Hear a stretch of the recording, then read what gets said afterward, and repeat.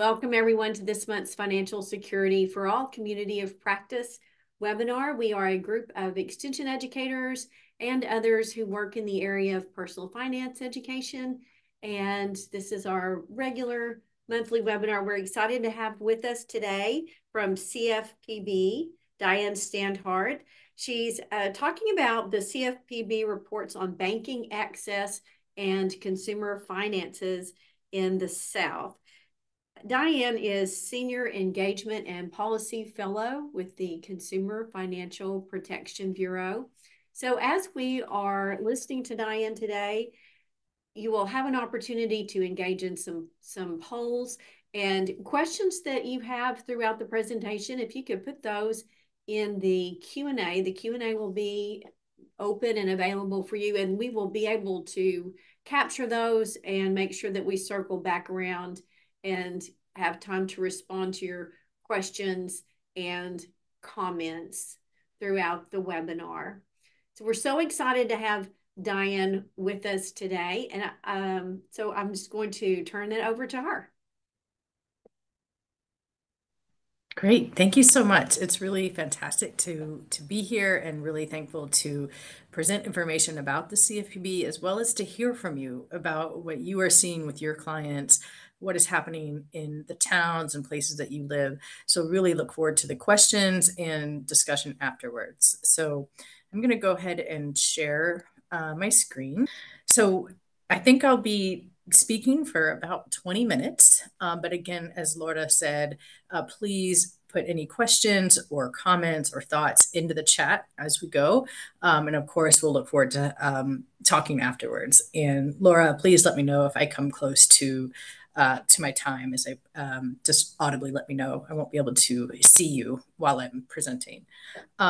So again, as Laura mentioned, last summer, the CFPB published 2 reports on banking and consumer finances in the southern region of the U.S. The publication of these reports are part of our ongoing commitment to better understand consumer experiences in rural communities and other areas of emphasis in the country. And so just quickly, my disclaimer that this presentation today doesn't represent legal interpretation, guidance, or advice on behalf of the Bureau, and any opinions or views that I state are my own and may not represent the Bureau's views. So here are the 2 reports. Again, they highlight both gaps and identify opportunities to improve financial outcomes for many Southerners. These are the links to where you can access them on our website. They cover a broad range of issues like consumer credit profiles, medical debt, mortgage lending, auto lending, credit card origination rates, a lot of information. We're not going to cover all of that today. We're primarily going to focus on high-level points related to banking access and mortgage access, a little bit about medical debt, and a little bit about updates about what else the CFPB is doing. But the other important thing about both of these reports is they do include state-level fact sheets. So as part of the discussion afterwards today, if you want access to fact sheets specific to your state, we would be able to get those to you, but they're also available at these links here. So to begin with, the first thing we set out to do is to really understand what is the southern region of the United States. And so the 8 states covered in this report are home to 48 million people. And we know that this region is rich in its diversity with a mix of race, age, incomes across both rural and non-rural communities. So we have a lot more data about demographics in the southern region in the report, but just to highlight a quick few, that 70% of the nation's rural Black population lives in these 8 southern states. It's got a significant immigrant community and a significant over 4.8 million people with limited English proficiency. And, we know many people think of rural communities as older communities, but they are also communities that are home to a significant younger population, where 1 in 5 rural Southerners are between the ages of 18 and 34. So this type of analysis was important for both to help us understand, that these differences may affect how people access and what they might need in terms of accessing their financial services. And also, again, to identify where there may be gaps and opportunities in serving different communities within the southern region. One of the unique dynamics of this particular area in the southern region is that nearly half of the nation's persistent poverty counties are in these 8 states. And these are counties which have had a poverty rate of 20% or more for at least 30 years. And they are home to 7 million people and are disproportionately rural. So then we talk a little bit about banking access. This is something we heard a lot in our engagement in the region and trying to understand what challenges people were experiencing was, simply that ability to access a banking relationship in the first place. So we do find in terms of banking access that this region of the country relative to elsewhere does have a lower number of branches per 10,000 people than nationally. So 3.6 branches per 10,000 people compared to 5 nationally. Then combined with limited branch access is, as many people may know, there's also challenges in accessing high quality broadband in the region. And so one good news in the region over the last few years that the data finds is that the unbanked rate, both across the region as a whole and in specific states, has actually declined in over several years. Even with this decline, there are still, there's still progress to be made. But this decline does indicate that, high unbanked rates in the region doesn't have to remain a permanent feature in the financial landscape. So we do note that Mississippi and Louisiana have the highest unbanked rates in the country. Higher unbanked rates generally are found in rural communities and communities of color. And then we looked at why and found that some of the top barriers to accessing a bank account include things like meeting minimum balance requirements, a lack of trust in banks, high bank account fees, and there's even a variation of these reasons among different population groups in the region. So then we move along to credit access. And here in our papers, we focus mostly on mortgage lending. And the reason we focus mostly on mortgage lending to measure credit access is because of the vast amount of data that we have about it through the Home Mortgage Disclosure Act.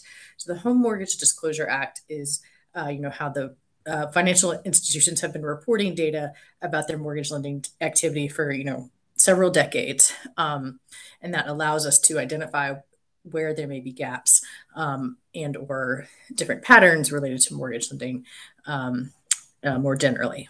So here we found that across the region that Southern consumers often face more difficulties accessing credit, and when they do, may face higher interest rates. So for example, while Southern rural consumers apply for mortgages at the same rate as consumers nationwide, they're actually much more likely to have their applications denied. In the rural South, 27% of mortgage applications are denied compared to 11% nationally. And then looking at those persistent poverty counties, the green counties on the maps we just saw, they're nearly 4 times more likely to have their application denied than consumers nationally.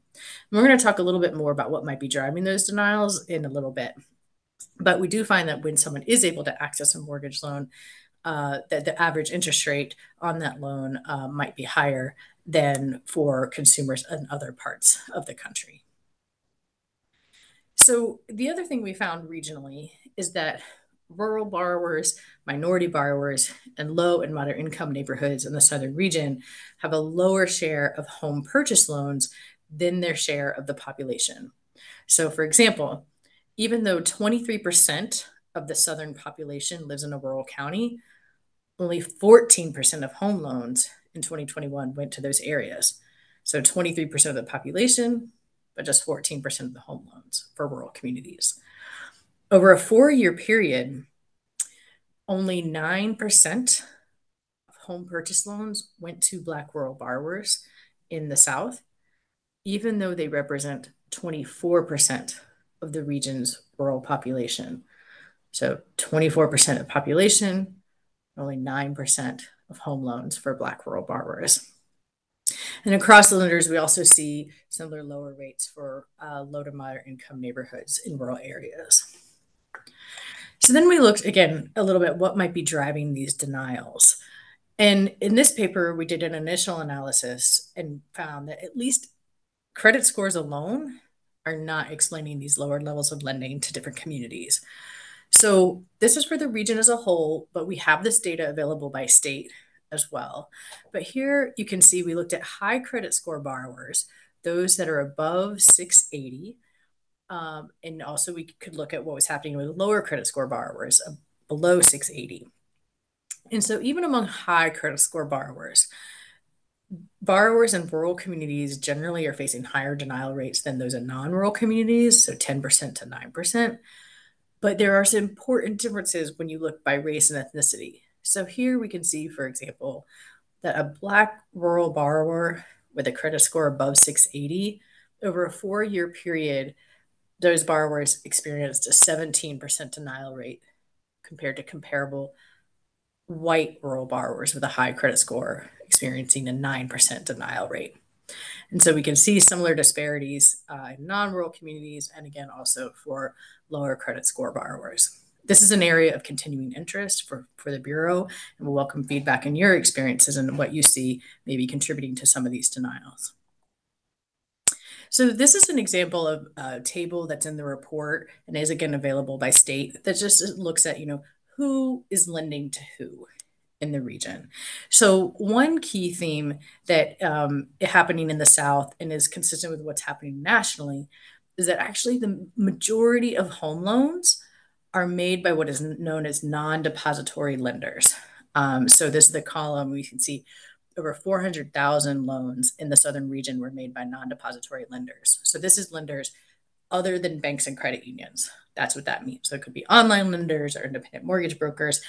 And that's really significant in terms of understanding the marketplace. But then we can also see, which borrowers are being reached by small banks or large banks or credit unions. And so you can see, for example, for credit unions, 26% of their loans in the South, that bottom row under the credit union column, 26% of their loans went to minority borrowers.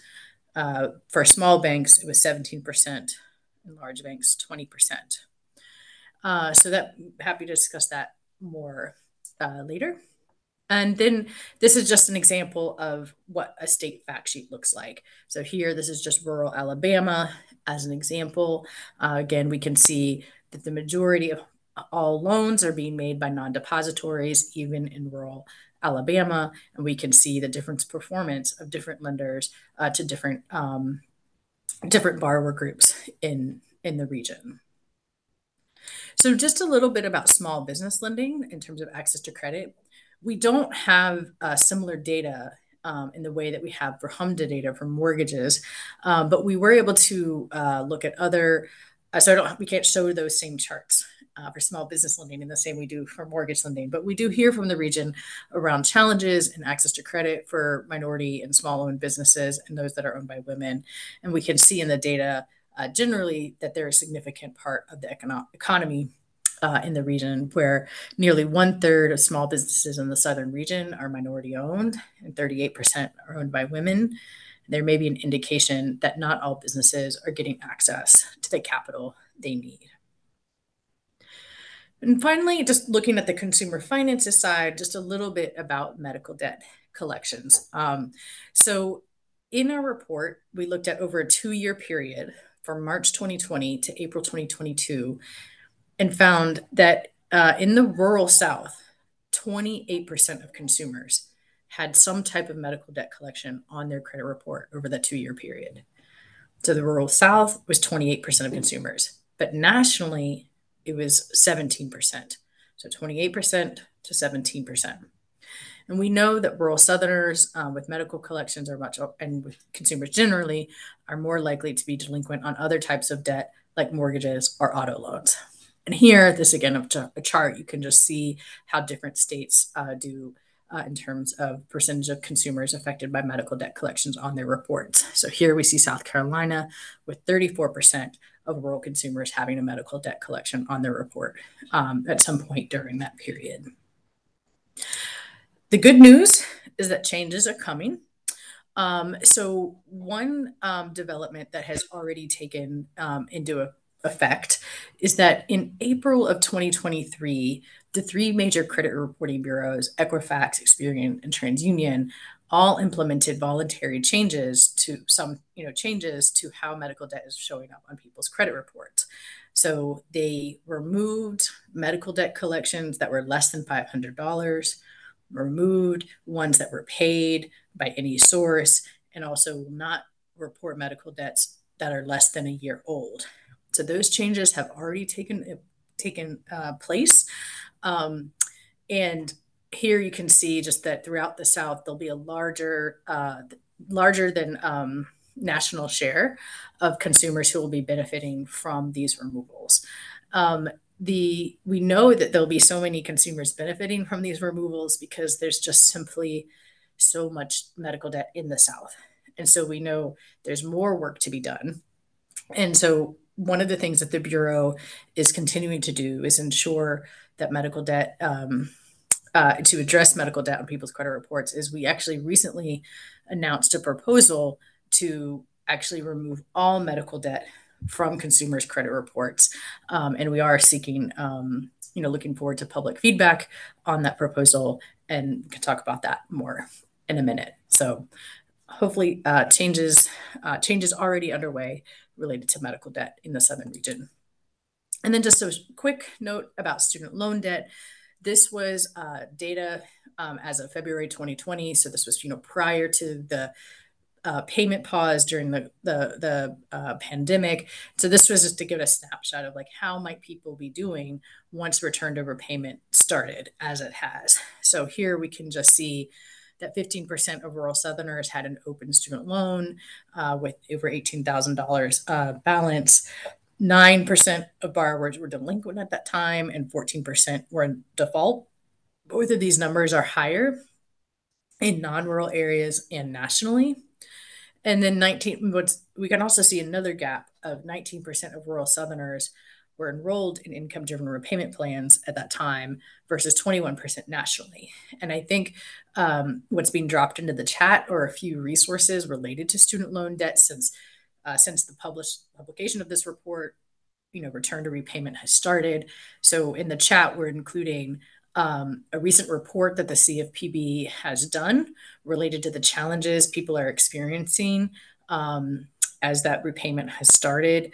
And then also a blog that is pretty accessible for helping people understand what their options may be in this moment, both for enrolling in various types of income-driven repayment plans that would reduce the stress of these payments, as well as how to file a complaint with us. The CFPB is one of our roles is to monitor what's happening with the student loan servicers, and we know they are key in this return to repayment. So we really do encourage people to be in touch with us related to the challenges you are seeing or experiencing related to return to repayment. So that largely concludes the reports, and just noting that related to the reports, we're continuing to monitor these trends. And one way that is really helpful for us in monitoring these trends is conversations like today. So hearing back what else is happening, what else we should be thinking about or looking for in relation to some of these things we talked about, and utilizing the various tools that we have to ensure fairness and transparency in the marketplace. And then just what else is happening here at the Bureau that's not specific to the South, but likely will benefit those Southern consumers and elsewhere in the country is, as I just mentioned, related to medical debt. We've begun a rulemaking process to remove medical bills from Americans' credit reports. We have taken action related to installment lending recently. In August, we sued a lending conglomerate known as Heights Finance that does business as things like Covington Credit, Southern Finance, Quick Credit, and another name for essentially illegally churning loans, kind of churning borrowers to harvest, hundreds of millions of dollars in fees and loan costs due to that churning. Just as, one example, I know I've said a lot of data already, but just one example is that in this particular lawsuit, we found that even though these loans were, kind of marketed as a short-term loan, over a 7-year period, there were 10,000 customers who were stuck in uninterrupted debt during that whole time due to this kind of continual churning of loans by the lender. We are looking forward to hearing from consumers who may have experience with this particular lender. And I'll talk about that in a minute. There's a whole host of work we're doing related to data privacy and ownership of your own data within the financial system, as well as ensuring that this data is not being used to drive modern day redlining or other algorithmic bias or discriminatory practices.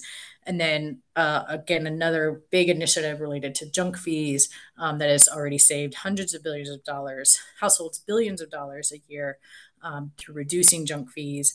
And related to this, actually just in the past week and including today, last week we announced a proposed rulemaking to reduce overdraft fees charged by the largest banks. And we can share more information about that as we see the public's input related to that. So I'll conclude here with perhaps the most important slide of the presentation, but you all may already know this, is just, how to file a complaint with the CFPB. This is really, really important to help us understand what work we should be looking at or doing. It's very simple. We can do it online or by phone. And so want to make sure people have access to those resources. And just also feel free to be in touch with me or anyone else at the Bureau anytime. We are an open door agency, and hearing feedback from people, including given the important work that you all are doing, is really critical to informing how we do our work. So with that, I will stop sharing and turn it back over to Laura. So Diane, I was just reading something this morning about the CFPB work on the junk fees. And so one of the examples that they used was, seems like it was like if you swipe your debit card and you don't have enough money to cover that, the junk fee would be that insufficient funds fee that they charge. Were there other junk fees? And did that accurately describe what that entailed?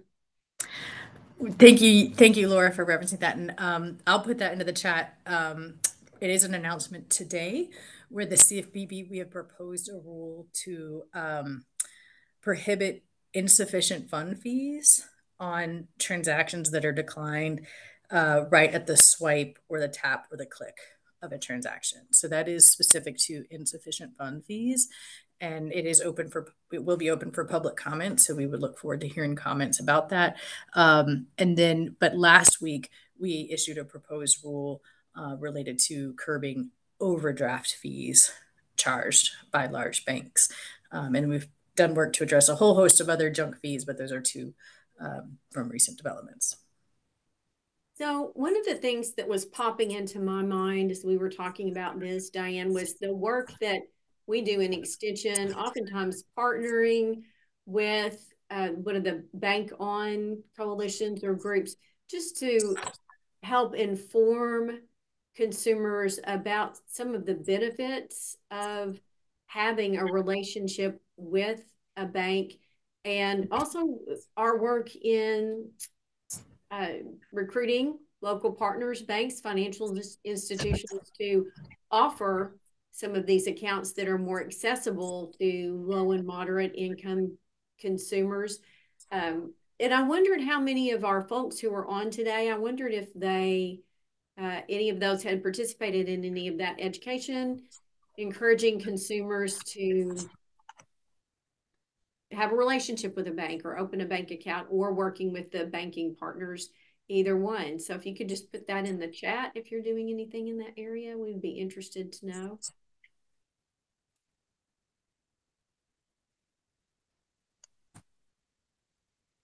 I know that Megan and I have been doing some work in that area here in Arkansas.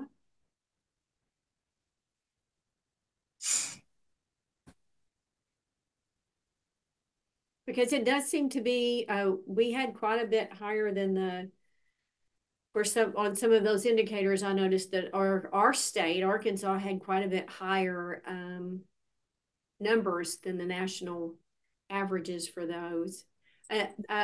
That's correct. I think on some things like medical debt and other issues, but one place, I don't know if I mentioned it in the slide, but in the report itself, it highlights how Arkansas is actually um, doing among the best in the region in terms of reducing the unbanked rate. And it's actually the only state in the 8 states in which the rural unbanked rate is lower than the unbanked rate for the state overall.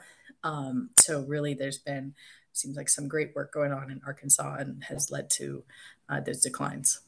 I want to thank Diane for presenting the webinar, sharing that information with us. I had seen her at a meeting at close to the end of last year and thought this would be a really interesting topic of conversation for our extension educators. We really appreciate her and all of the other great work that they do at CFPB. Thank you so much for having us. I've learned a lot from the experiences you all have already shared in the chat. It's so important for our work. So it does sound like some follow-ups from us. So we'll share the state fact sheets with Laura, as well as maybe be back in touch related to resources on student loan debt, given the concerns that were flagged here. But please do be in touch anytime as you go about your work. And just really thanks for all that you all do every day. Thank you so much, Diane.